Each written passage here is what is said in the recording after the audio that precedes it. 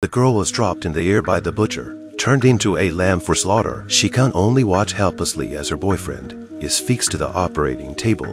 The butcher quickly cuts off her boyfriend's clothes. He ignores the girl's desperate pleas. In the next second, he cut off the man's kidney. When it was finished, he removed the rest of the body. The girl, Marie, was already in a state of shock and fainted. Martin, the butcher, used the kidney for a lot of money. At the end of the night, Martin returned to the operating room to have sex with Marie.